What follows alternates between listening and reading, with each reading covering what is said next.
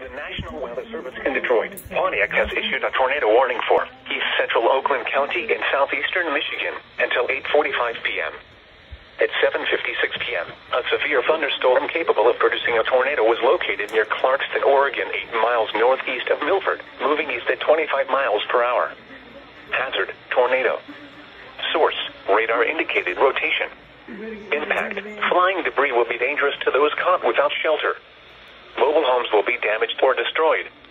Damage to roofs, windows, and vehicles will occur. Tree damage is likely. Locations impacted include Pontiac, Birmingham, Royal Oak, Troy, and Rochester. Repeating, a tornado warning has been issued until 8:45 p.m. for the following county: Oakland, Michigan.